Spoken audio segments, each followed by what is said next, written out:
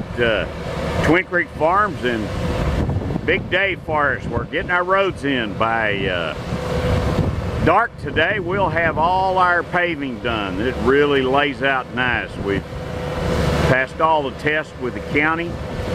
Our densities are all great. One of the best roadways they've ever inspected. So the paving company really likes the way we've got it set up. Bill Ellis has done a great job on it.